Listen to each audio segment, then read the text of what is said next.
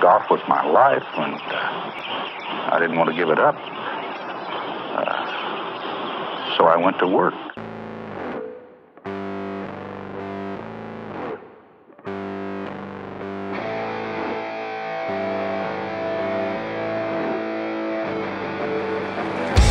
And remember the name, for at just 9 years of age, Rory McIlroy from Hollywood is following in the steps of his golfing hero, Tiger Woods. Oh my goodness! Oh, wow!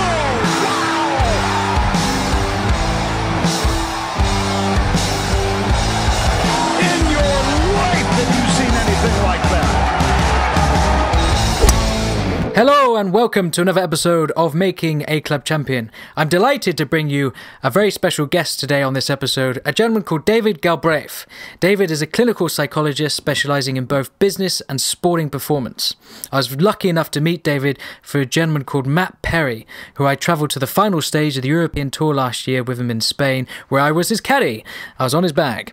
That connection was all made possible through Laurie Cantor, both of which you can find their stories and their episodes on makingaclubchampion.com, and I wouldn't miss them both. They are both fantastic. They dig into all sorts, life behind the scenes, what life is really like on tour, and much, much more. I was so impressed by Matt and how he went about his business during that final stage and everything he did.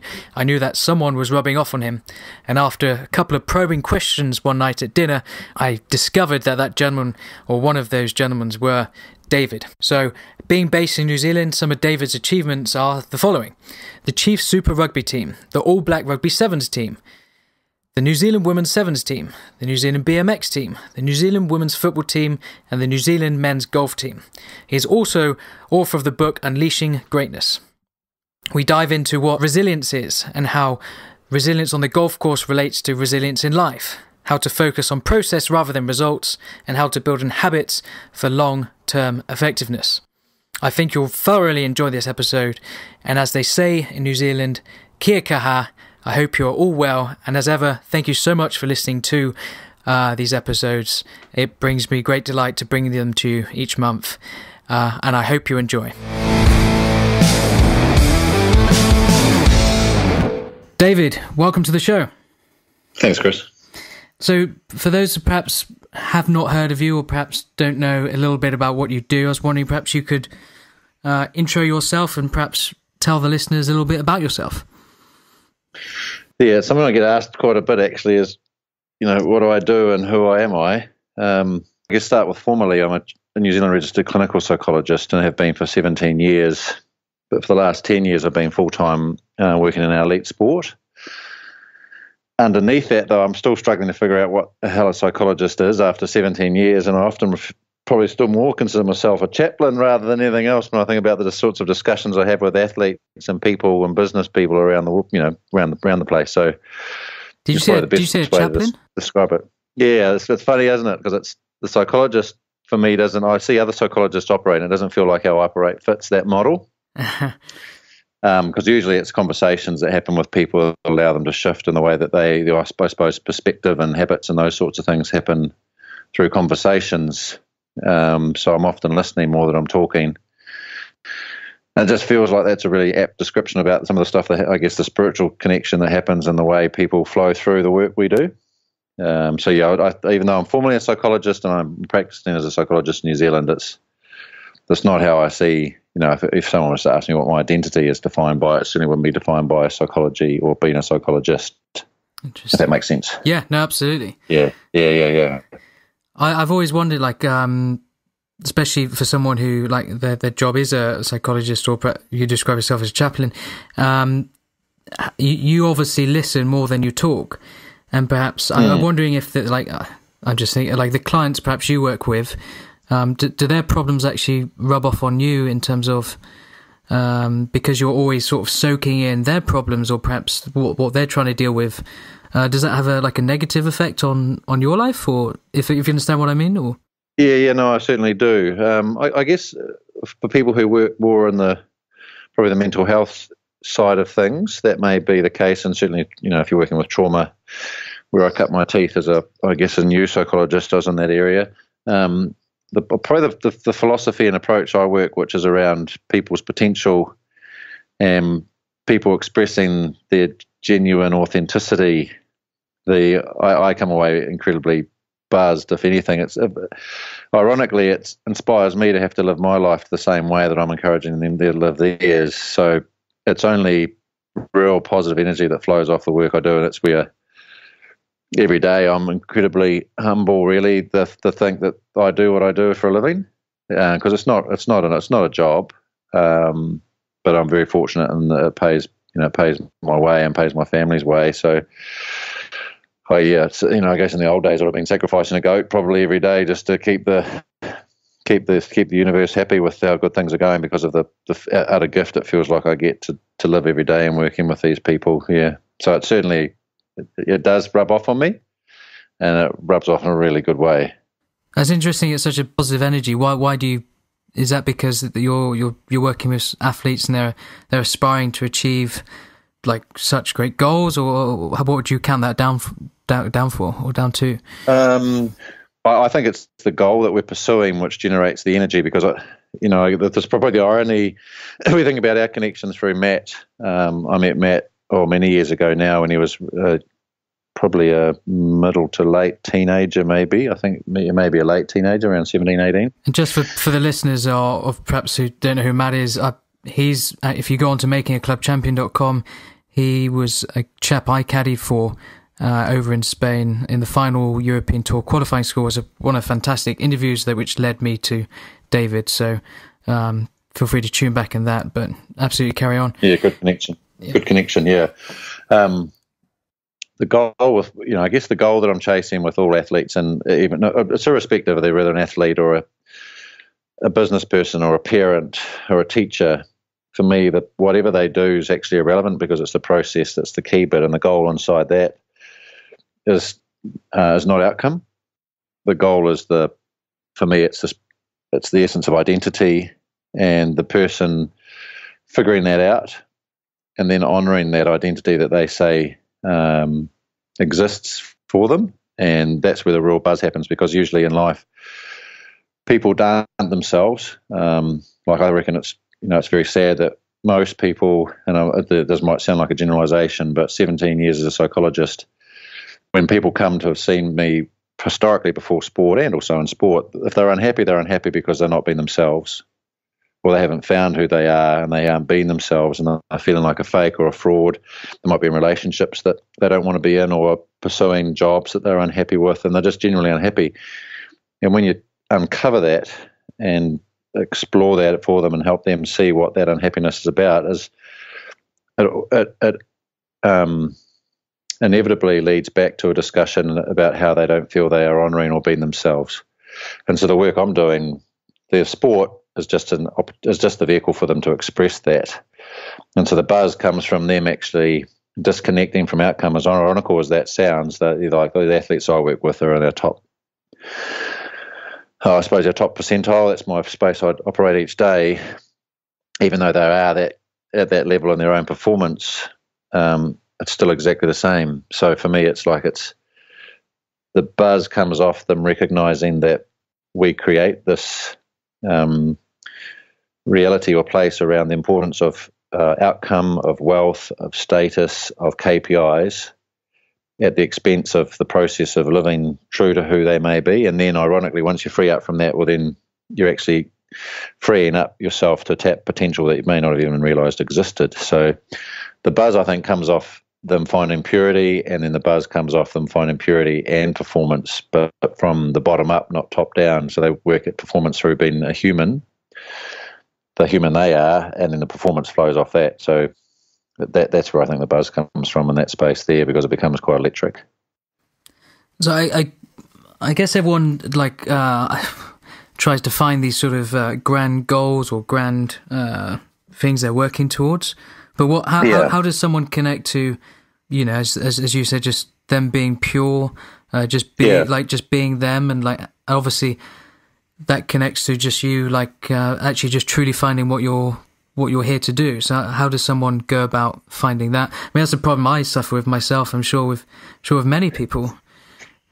Yeah, look, it's a really good question, because that's the underpinning, I think, to all the successful work in this space, but I think also success in if you think traditional form of success in achieving what you're capable of in life, is directly linked to. There's a couple of key things I think the listeners can do straight away, and it's, there's so many people who talk about this out there, which I really enjoy because there's lots of people like-minded really in many ways. The key question for me when you start to reflect on who you are as a person is we're tapping a value base, and for values and deeper beliefs about the way we are and the way the world operates and the way the people are. And you can ask some fundamental questions, which might be, if you could choose 3 words that define your life, what are they, or what would you like them to be? So, for example, you might say, well, charity, adventurism, and free spirit. That's what you might do some reflections and come up with those 3 terms and go, David, that's what I think defines me. Or I'd love to have written on my tombstone when I die, maybe let's say free spirit. So that sort of question will start to tap into that space that will find the clarity on those things. And then another one, which I think is very important to ask, is what needs to happen for you to go to bed feeling happy at night. So even when you think about golf, Chris, you could ask yourself, what needs to happen for me to feel happy with a training session or in a round? And most golfers end up saying that I shoot 78 roughly, break 80, for example, or break 70, that I have control over the ball, that I feel like I was able to play with control throughout the round. For example, they may say those things. So you can see how that's starting to give us an idea that person's linked to outcome. And then that's another way of uncovering how we currently roll, where our identity currently exhibits itself at a deeper level. So you might have your values and how our belief around what needs to happen for us to feel successful is uncovering our expectations we have on ourselves around what success is. So you can start to ask those questions, what your values are, what needs to happen for you to feel successful, to get a bit of an idea about how you're currently existing, or if you want to ask what I would like it to be, you can get some idea about what you're potentially going to move towards. And so I ask those 2 questions as we establish a bit of a foundation to the discussion. And the success question really helps people start to recognize whether they're someone who's motivated by outcome, or they're motivated by the process of what they do, or as I like to talk about it, whether they're motivated by icing rather than baking the cake itself. And so you could almost then start to link that to identity and go, are you someone who's motivated by external motivation or internal motivation, or status and ego versus self-pride? So you can start to get a bit of an idea about how you can go about that yourself. And in a very short time, you can have a bit of an ideology really of what you want to be living, which may be, I want to be a person who is charitable, a free spirit, and incredibly adventurous, maybe. So there's an example of it. And I want to have success, which may be defined more by effort and attitude rather than outcome. So you might call it empty the tank, for example. So you've got a pretty strong representation of a person or a human being right there. So charity, free spirit, adventure, and success equals empty the tank. So in a very short time, you can have a construct that then you essentially have to look in the mirror and ask yourself whether you're all shit or not, where you live that. And that's where you build your rituals off that. So you can build rituals off those core values that then become, it's not a structure. And I call it a ritual versus a habit, because I think habits are often things that we almost have to force ourselves to do. Whereas a ritual for me is a very powerful habit that becomes a spiritually rewarding and rich place, that when you do those things, it has massive ramifications on the way that you feel about yourself. So I sort of prefer ritual over habit. So that's probably a little bit of a glimpse about how that stuff starts to roll out. But once you have that clarity, and now we've got some real meat to work with in our catch-ups, again, where I become a listener and ask people to reflect on those things and prove to me that they're living those things and have evidence for living in that space. And from there, that's where the magic really happens. That's a very, very good answer. I was going to ask you a couple of questions within that, but I think you seem to have answered them. But so once someone sort of would establish their 3 words, they can put metrics within those free words. Is that right? Yeah, absolutely. So even if you take a free spirit, if someone says, I'm a free-spirited human being, David, I'll say that sounds very exciting and lovely. What does that mean, or how would I see it? Give me some examples about what I would see with you being a free spirit. And then once they have that discussion, I'm actually encouraging them to build the very behavioural rituals that will come off that. So let's say they're free spirit, which means they get up before the sun comes up every day and do meditation in front of the sun as it rises in the eastern sky. That would be an example of it, because if that's what they say that represents for them, well, if they're not doing that, well, that's where the challenge is around their integrity. And so let's say, but in a golfer's world, they might say, I'm someone that really enjoys peaceful state of mind. Well, then I'd be saying, well, how the hell do you find peace? Show me peaceful state of mind before you tee off on the first hole of the club championships. Your peaceful state of mind doesn't exist usually for our golfers because they all look like robots. They all go and do exactly the same thing before they tee off in a tournament. They look exactly the same way. They are certainly not the person I spoke with during the week when I had a beer with them. They're completely different. And so that's where the challenge really starts to come, is that we build those rituals and routines, and then we move to places where the pressure comes on. Because ironically, if someone has a deep sense of maturity and a solid ego, when pressure comes, they embrace the moment, because it's essentially the atmosphere increases everything, and so their values that they identified should then grow. So they should be more free-spirited, they should be more adventurous, they should be more charitable.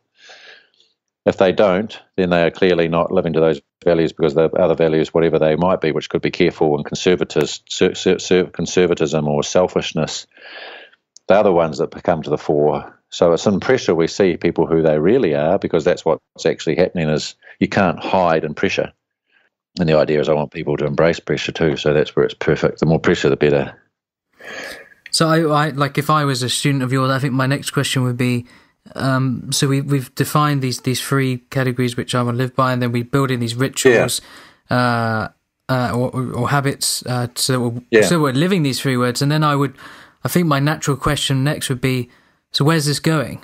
Like, what's the end goal here or is that the process, and that's when the process is more important than the end goal? That would be my...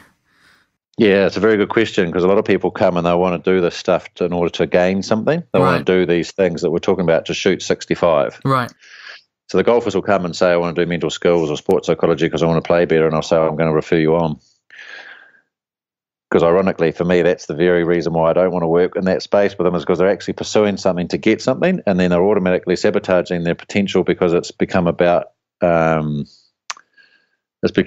a gain. And this is where it becomes really fascinating, because as soon as we start to chase something for a reason, it's no longer pure. So the love of doing what we do. So I guess this probably steps into another space, which is alongside identifying who we are as a person, there is a challenge about integrity around why we do what we do and who we're with. And so I'll work on two spaces, which is the relationships people have, and then why they do what they're actually doing. So for a hobby, for a job, or for a sport. And essentially in that space, the challenge to them is to prove to me that they are genuinely in love with the person that they are with, and that they genuinely love what they are doing. Because unless you have those two things, you're not going to access purity anyway, because it's always bullshit. And you can, as far as I'm concerned, you can't access a purity as a human being if you're living a lie. Yeah. And so the challenge is to prove that. So, for example, yourself, is do you prove that you love golf before we pursue golf to achieve anything? Because the purpose in life, I guess I break it down quite simply, is to do good to the planet and really look after it properly, so we pass it on to the next generation better than it was than when we had it, which we're doing a poor job of. And the second one is to actually pursue a passion. And so if we just take it to that space, before we even look at what the goals might be or the KPIs might be for the sport that people are participating in, I think there's some real fundamental stuff there to get aligned underneath. And so when we talk about what the goal would be that we're going to achieve by doing these things, or let's say golf to shoot a lower score, that's a KPI that will be a byproduct of you achieving your goals within the process. And if people want to set those, that's fine. But for me, it's about leaving it as a KPI and never making it the goal. So the goal isn't to shoot 65. Of course, it's a form of a goal, but I liken it to business, where you set KPIs to make a certain amount of money, but the goal should be how you make the money, not the money itself. That should be the real buzz that drives the organisation, and it should be the real buzz that drives a human being. And so the irony is that what we'll end up chasing and pursuing as a goal is I just refer to as purity. So we're chasing. So let's say we're taking that pre-shot routine in golf, because it's a really nice concrete example to give it some sense of how this looks. Let's say the person says that they're someone who loves the real sense of adventure. Now that's quite an electric type feeling. So their pre-shot routine should have a real sense of electricness in it. If they say they're a really peaceful, free spirit, then the pre-shot routine should have a real sense of being a monk. It should be very deep and very meaningful and very peaceful and very quiet. And so what we'll set up as a purity rating, the purity just refers to whatever it is they describe that space should be. So if we take the monk space, the goal that we're actually pursuing is for them to achieve purity in that rating. I get a lot of golfers to keep, or most golfers that do, they'll choose that I work in their team or choose to work with me. The stat that, because a lot of them do shots to hole, or they'll keep these stats on performance, fairways and regulations, etc. But they never keep a stat of the quality of the pre-shot routine or the quality of the spiritual space pre-shot. So I'll start them to keep that stat, and in the end have a shot-by-shot average for the round, which measures how pure did they get in their spiritualness, which might be, in that case, let's just read something, they call it relaxation. But for me, I always want to go deeper than just them being relaxed. I want them to be, I want them to be in touch with the universe in that space. So the outcome that they'll get is that the further we go down this path, is they have a deeper connection to themselves. They're more authentic in who they are. I'm reading a book at the moment called The Secret Wisdoms of the Samurai, translated by a guy called Alexander Bennett. And one of the lovely quotes in there is a little passage from, I think, around the 1600s. They have this, I think it's pronounced kazemono, which essentially means, English translation is quintessential weirdo. And they only gave that term to the very, very best samurai. So Richie McCaw of Rugby would have been given that term kazemono because they are so different in the way that they live and the way they apply themselves, and I guess their purity. They got given this term because no one else was like them. So it was a huge endearment and a sign of respect to be called that. And that's what I'm pursuing with the athletes I work with. I want them to be themselves so fully that people look at them and go, oh my goodness, you are so weird. So pre a tournament round, the golfers should, and that's my challenge to them, is if they are truly being authentic, they will not look like anybody else, because everyone else at the moment really don't know what they're trying to achieve. They think they're trying to achieve a good score but not play badly or make the cut or not miss the cut, whatever it might be. But that's just a program they run. They lose themselves in that space. You can guarantee that unhappiness, the elation is short-lived. It's a very ugly spot. And sadly, I guess generalisation again, so I apologise for that, but it certainly looks like 99% of golfers head that way versus pursuing the other end of the spectrum, which is universally different. And so that becomes, I guess, if we just link that back to your question, the outcome is very authentic itself.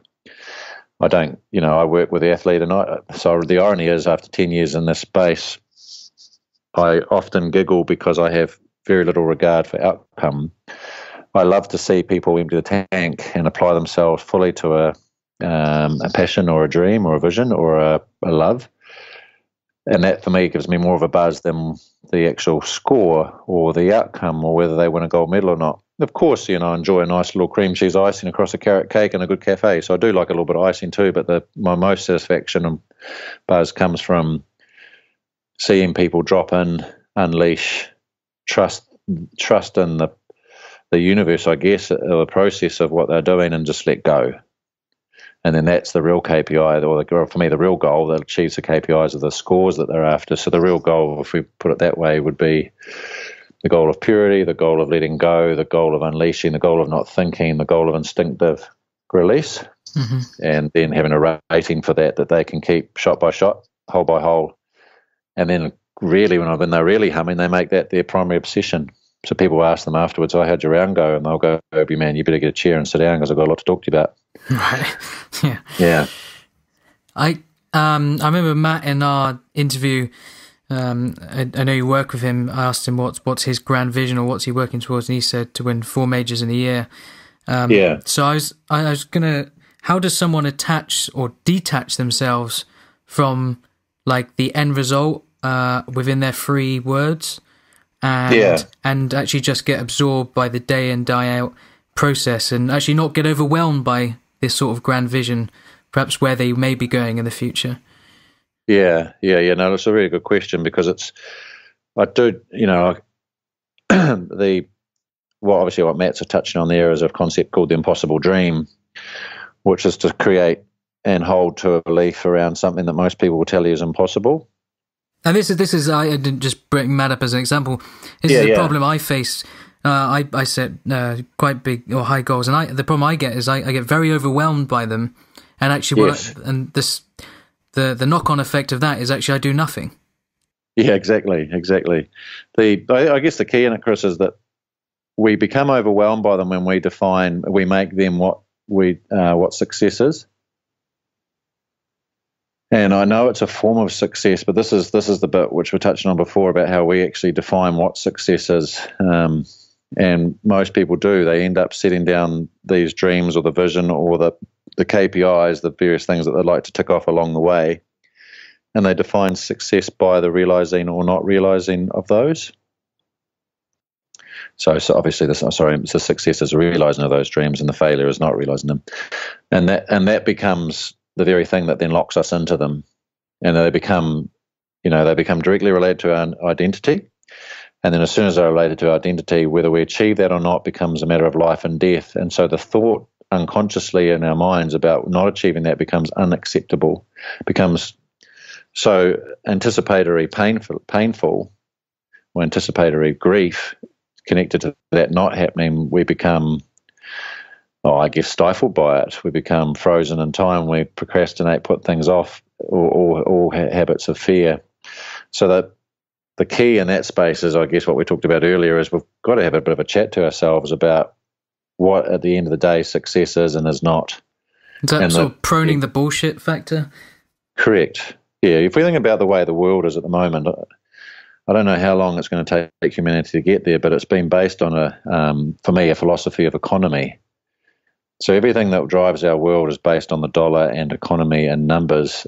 And I look around us and look at crime and poverty and the state of the climate and the environment, and just think, why? It's not working. Right. It's just clearly not working. And so for me, it's the same in sport. The number of people that have mental health issues because they have success attached to an external thing, an outcome, what social media says about them, their status, their rating. That's, for me, that's the underpinning everyone's unhappiness, because we've actually lost the point. When the point is not what people think about us, but what we think about ourselves, not what we achieve, but what we internally become. So everything has been externalized, when the irony of it all is that the way we get anchored in the day is we make the internal process the most important thing to us. It's fine for us to want lovely things. I don't have a thing against that at all. It's nice to have a nice house and a nice couch and some bits and pieces which make our life pleasurable. So that, for me, is absolutely fine. But it's the how we go about achieving those and the motivation to do that. Most people don't give away. Most people don't have a charitable bone in their body, even though they say they might be charitable. They don't give any of their salary away. They hoard money. So for me, it's a real indictment on us, is that we get caught up in these big selfish spaces rather than realizing that the internal space and internal focus at a pure level, and even though that might sound selfish, isn't it?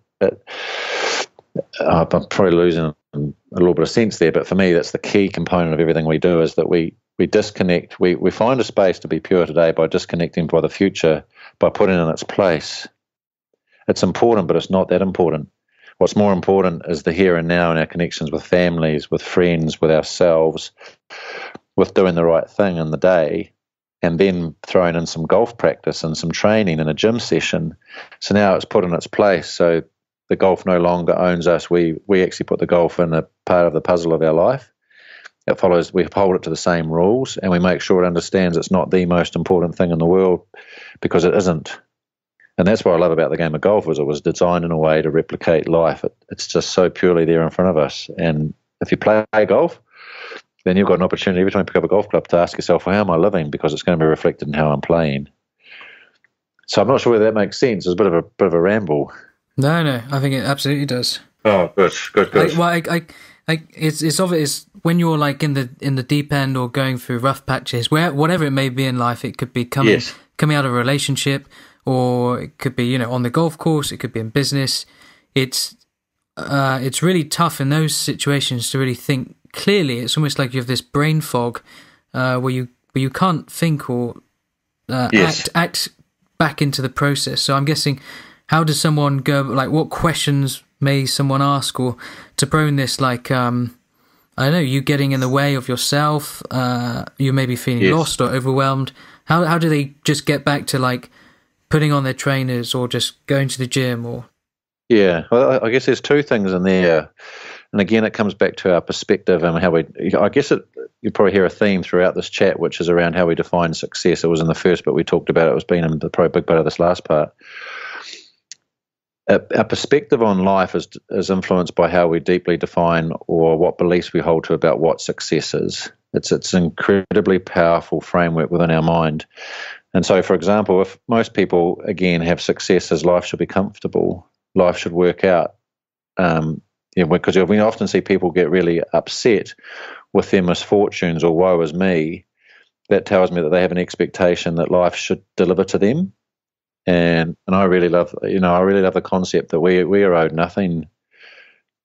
I guess it's a gift for us to be alive, but we then have to earn the right to have a good life, and it's going to be work and toil and ups and downs. It's not going to be all an ideology and plain sailing. And the second level off that for me is that if we have that mindset, and we also have the mindset that life is an opportunity to challenge myself and see who I am and what I've got, then when adversity strikes, let's say it's a business adversity, it's a financial adversity, and I'm talking differently about grief, even though at the same time the loss of a loved one and the grief that one feels off that, for me, this is this deeper level, which is that's raw and real, and we allow ourselves to have that because that's an emotional thing. And so we sit with, and I guess that's probably where I think about the chaplain's role, is when people have grief, I let people have grief. When people have elation, I let them have elation, because it's an emotional, spiritual experience. I don't want to do anything with that, let it be. It's when we start thinking again that now we've shifted from an emotional space, now we're in a thinking space, our perspectives of the world will influence how we then operate off that as a behavior. If our framework is adversity is good, adversity is a place I will find myself, adversity is a place that I'll get to see myself, then we embrace that moment. And there are so many examples around us about people who have been at the bottom of the hole and suffered terrible things, and yet when you interact with them, you come away with an absolute sense of peacefulness and inspiration because of their perspective and their habits or their rituals. And so our mindset, our spiritual set, is the key indicator for me of resilience. And I don't even really use the word resilience very much, because I see resilience as a byproduct of our spiritual set and how we operate. Ironically too, we actually, as we may touch on it today, I'll talk about it now just briefly, is we actually, or one of the way that I operate is we set up adversity within the lives of the athletes, and we welcome what most people would refer to as the dark hole. It no longer is a dark hole, because when form drops away, if there's feelings with that, which we just leave and let them be. But then the opportunity is, on their worst day, can they be themselves? And so it's almost like, as ironical as that sounds, as we celebrate when adversity strikes, we clearly don't celebrate if it's, if someone loses their mum, for example, or their dad. That's not what I'm saying. That's real grief, and when we will grieve as long as that takes and be pure in that space. What I'm referring to is, non-immediate, significant other relationship crisis. That's the stuff where, ironically, we should be getting most excited, we should be most energized, and we should be most focused, because now this is life. This is what life is about. Our life will be defined by how our character is represented in moments of crisis. That's what people remember about us. And that crisis can be as anything as having going double bogey, triple bogey, double bogey, bogey in the first four holes of a really important tournament of club champs. that moment you should be getting more excited and be a bigger smile on your face than when you started. And people we're playing with will be going, man, what's this guy about? And you'll be going, this is awesome. Now I'm 9 over the card after 5 holes.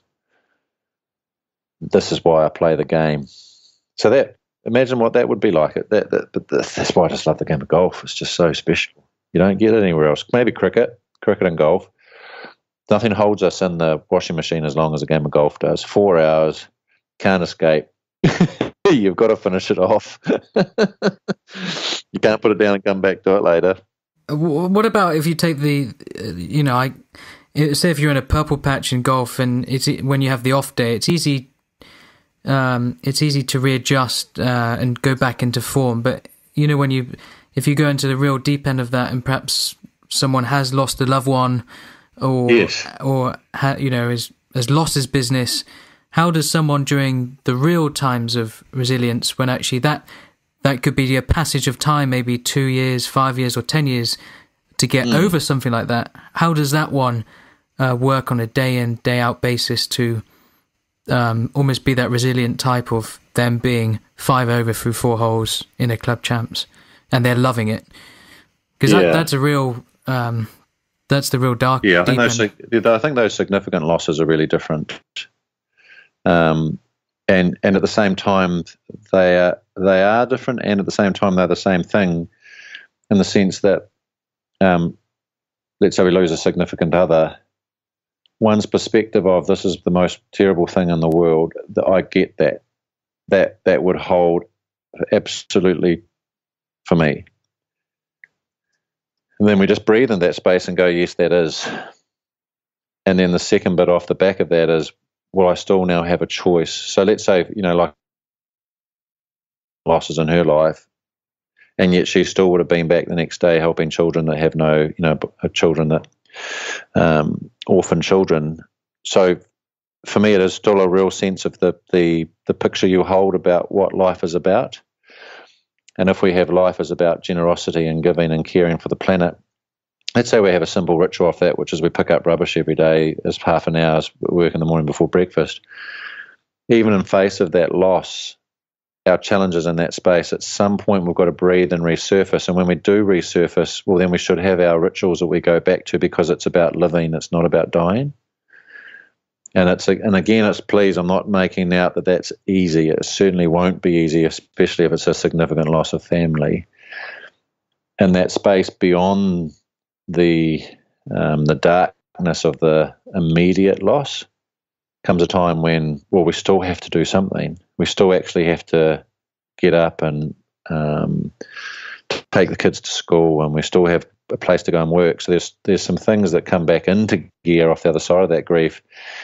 And then that's where I'm talking about. It's not, you may only have 10% of your spirit to give, but the challenge in that space is, well, then give 10%. Right.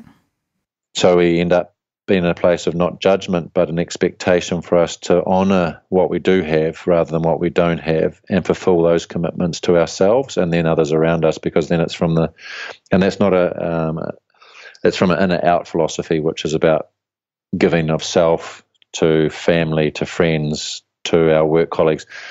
So I hope that starts to make sense, as we may only be operating in a limited capacity, but then often people give themselves, they create, the way people think about it often becomes the issue rather than the thing itself that created the space. So it's actually the way we think about the loss rather than the loss itself that then has a long-term follow-on effect that ironically becomes, this may sound pretty harsh, but it becomes an excuse. There's deeper levels to it. I've never thought of it in terms of it could be even like, say if you're on the golf course and you're only operating at 60%. Yeah. Well, then what you're saying there is like to actually just squeeze every last drop out of that 60%. And correct. Correct. And actually, when you're on, your purple day, you're just flying and 100%. It actually there's still probably you can get even more out of that, because you still may just get 95% out of when you're set. Yes, because ironically, if you can drop into that space, you may actually uncover that it was actually an illusion and that wasn't the case at all. Right. I think there was, Darren Clark used to, I think may have got it from Rotella, but he would describe it as like green light and red light, so like a traffic light. Right. So Okay. if he felt like it was a green day, he felt like he could perhaps go after things a little more. But if it was a red day, he knew he was going to have to really work at it. And But in terms of like a percentage, that's quite interesting, because I think the alternative to that is that we actually just give up and don't do anything, because Correct. we're kind of extremists. Yes, and I guess that and that's fair for me, and this is probably where it sounds probably less like a chaplain right now, but I'll just hold a mirror in many respects to people and say, what are you learning about yourself now that's possibly and more than likely been there before for a long time? Mm-hmm. And that this crisis or this loss or this moment is just highlighting for us that you can now learn from. And, and this is said in the most loving, compassionate way, is you might not like the mirror. Right.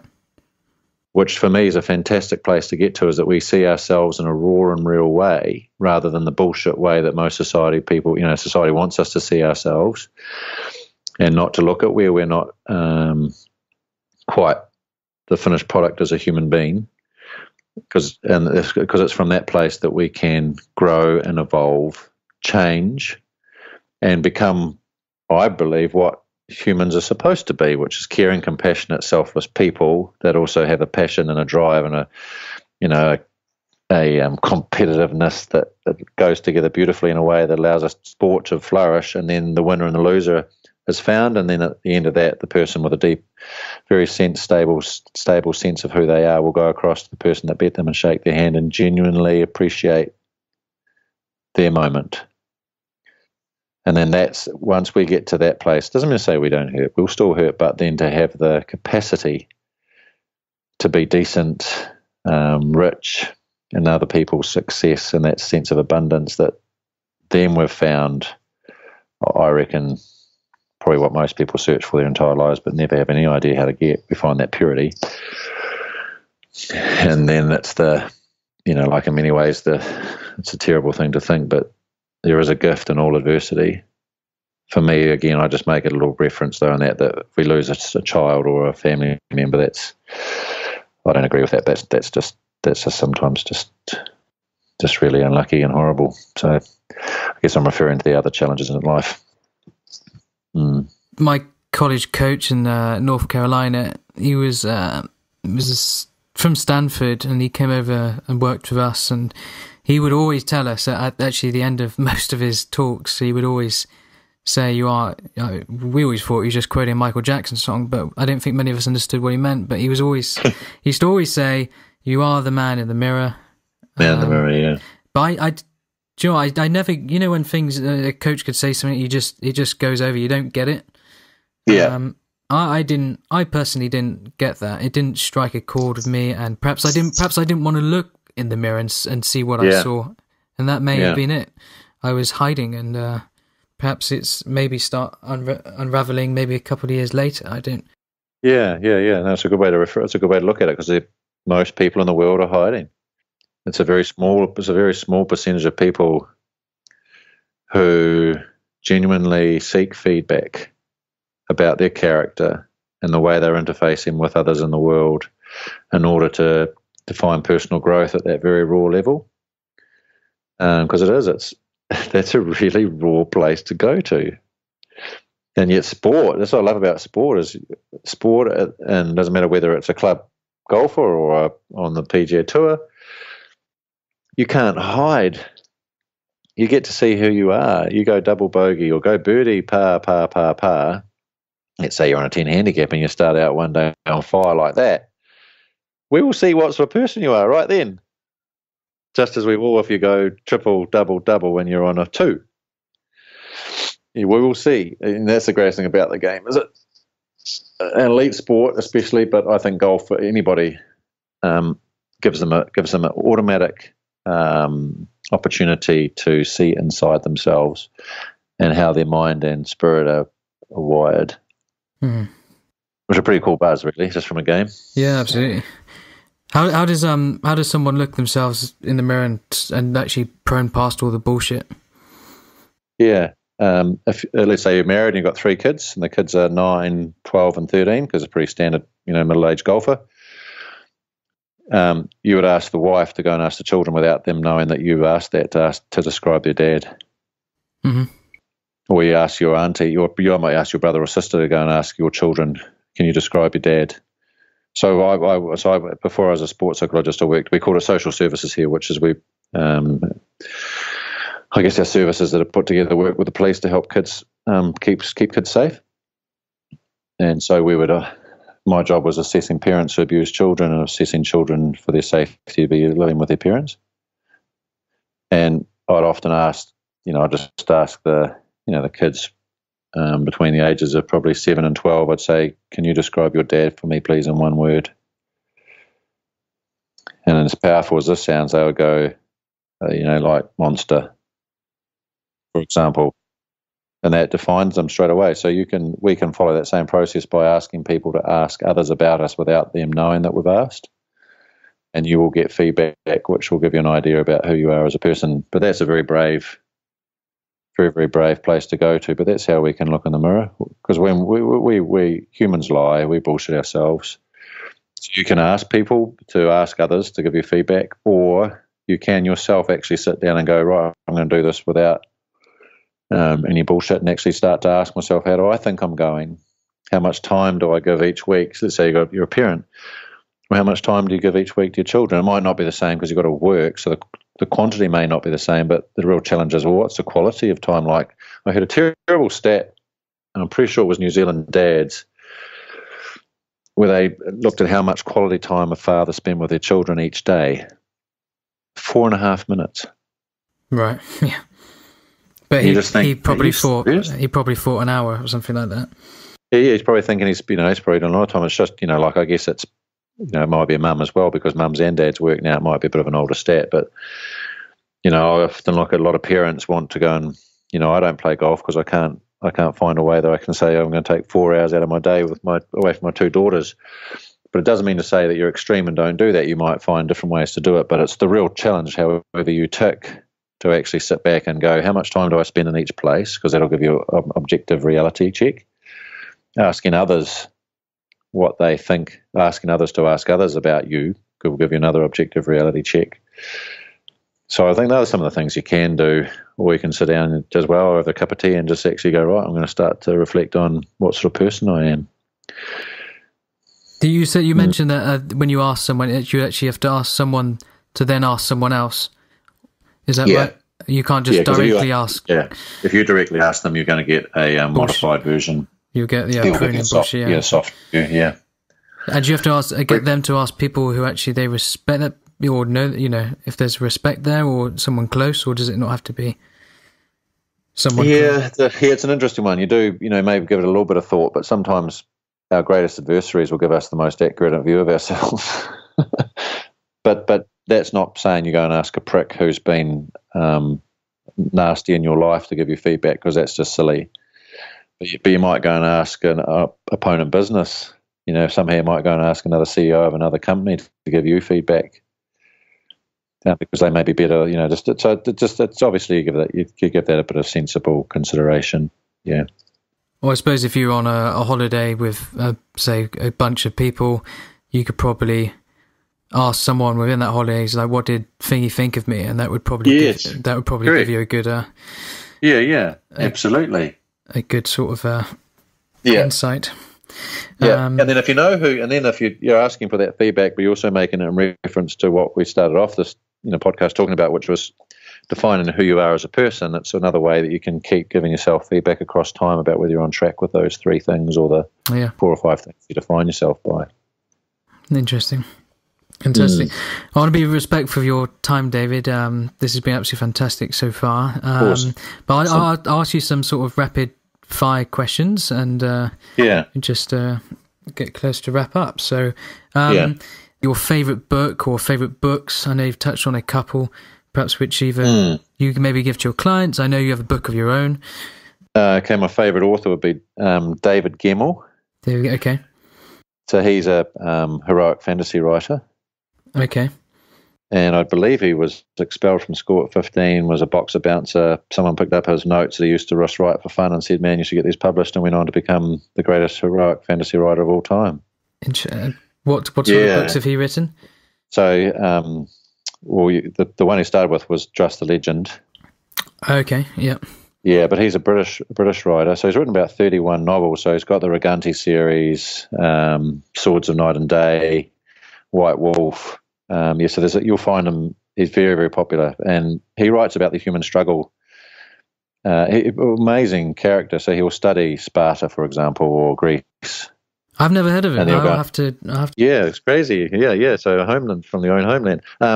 But he unfortunately passed away at 59. So we've really lost a wonderful author in his prime. Okay. But yeah, just outstanding. So he'd probably be my favourite author. Wonderful. And any others that come to mind? I'll put all of these in the show notes for people to pick up on as well. There's a couple of podcasts. I really enjoy the podcast by David Goggins, or of David Goggins. I think it was Michael Gervais, or I can't pronounce his last name. So he's a wonderful podcast of a guy, David Goggins, who's the only man ever to be in, I think, Navy SEALs, Desert Rangers, and Air Force Special Ops. Okay. And it's a very raw interview, but that was probably profound. I found that quite profound. That's a specific interview, is it? Yeah, I don't do a lot of reading. I do more listening and process reflections. Well, if you like that one, there's a guy called Jocko Willink, okay, which you may like. He was a US Navy SEAL. Okay. Oh yes, I think I've seen some of his. He wrote a book called Extreme Ownership. Yes. Yeah, you may like that.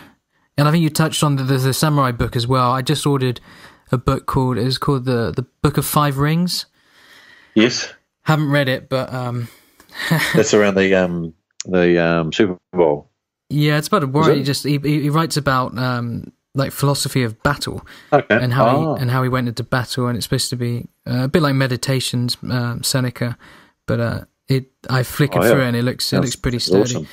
Yeah, you got $100 to recommend to a guest or a best mate. How would you best likely spend it? It could be on the golf course. I know we haven't actually touched much on golf this evening, but it's all relatable. But how would you best advise them to spend it in return of their investment?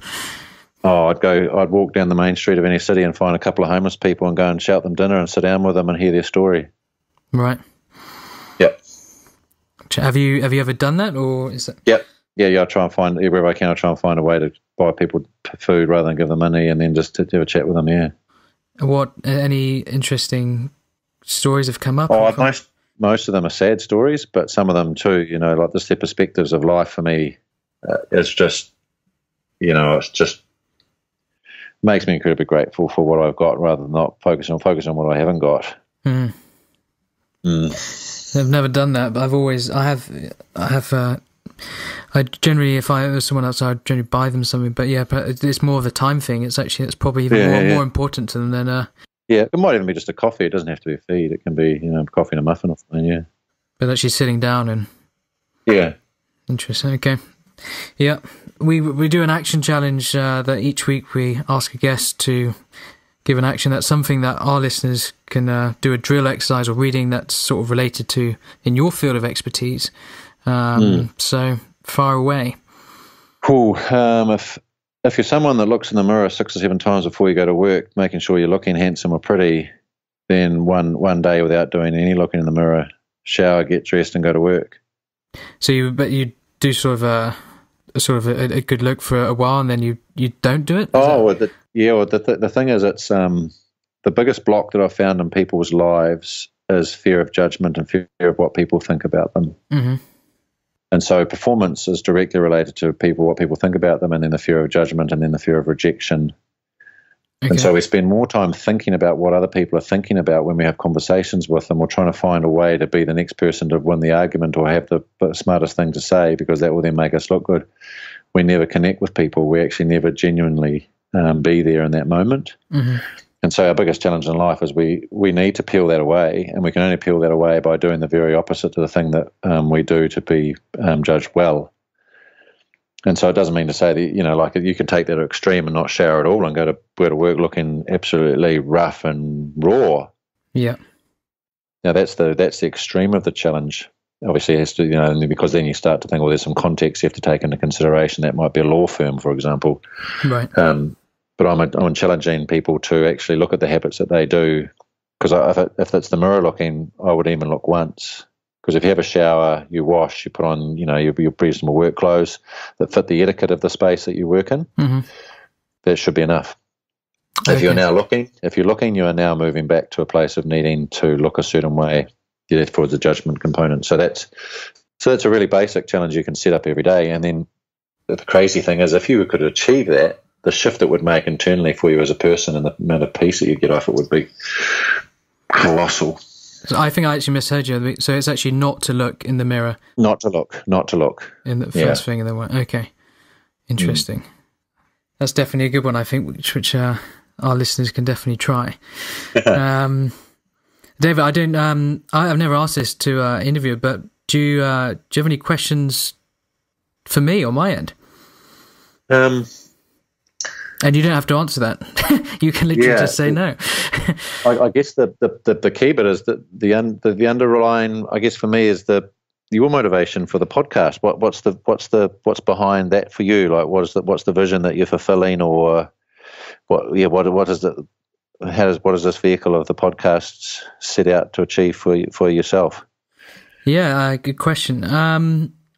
I think I've always, when I was at college, golf in America, or if I was growing up when I was like sort of 12, 13, when I first got into golf, I was always extremely interested in, I felt this weird time relation with golf, in terms of, I felt like I was surrounded by lots of great golfers growing up who play on the tour, on the European tour now. I was in a little hot spot, I could say, like Chris Wood, Laurie Cantor, Chris Lloyd. These are all sort of little characters who've done well on tour, and they've pushed themselves.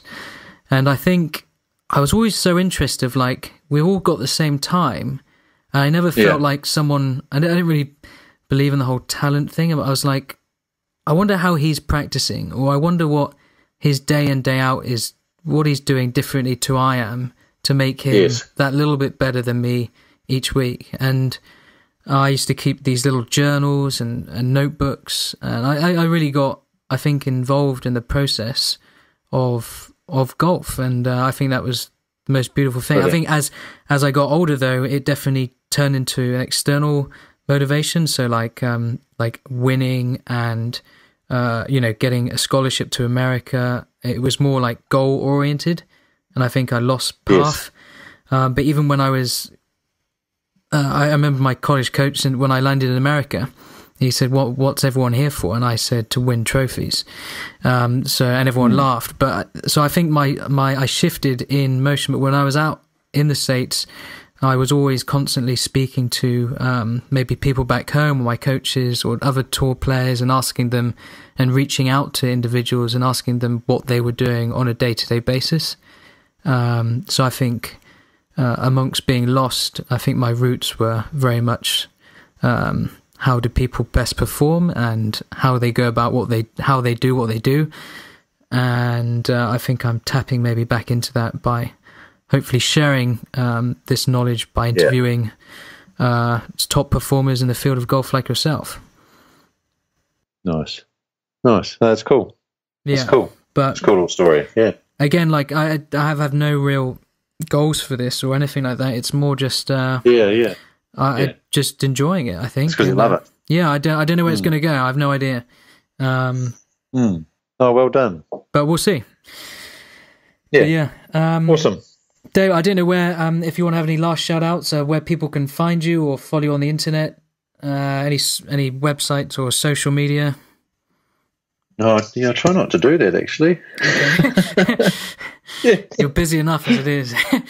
Probably all very time-consuming, actually. It probably distracts you from what you do. But you have a website, though, is it right? Unleashing Greatness Within? Yeah, there is a website that's there for people to have been able to access the book. Yeah. But even that's, all the books have gone, so I'm sort of thinking now I need to reprint. You sold them all? Yeah, so I think they've gone out there, which has been fantastic. So no one can, perhaps there'll be so a they high can demand. go to Pathway. There's a Pathway 1 Foundation, which is probably that's the space where the book sits, because we try and plant trees and do mentoring. Okay. So they can access that site, and then that will probably lead them. They can just follow their nose from there. And is that just pathway1 pathway one, pathway number 1 foundation.co.nz. Okay, I will find it and I'll put it in the show notes for everyone to have a listen. Cool. David, thank you so much. This has been awesome. I'd maybe love to do round 2 maybe in the future. But let's keep in touch. Yeah, and lovely connection through Matt, because he's a top bloke. Yeah, no, absolutely. You got yourself a hell of a student there, so brilliant. Awesome. All right, David, thank you so much again. Take care. Bye-bye. Thanks again for listening to Making a Club Champion podcast. If you love the show, don't forget to leave a review. If you want to take immediate action on what you just learned, head over to www.makingaclubchampion.com, where you'll receive your own personal action challenges from the latest guests, all of the show notes, strategic philosophies, and much, much more. If you want even more from the show, head over to Instagram at makingaclubchampion, where you'll receive lots of golden nuggets and gems and goodies. Until next time, thanks for listening.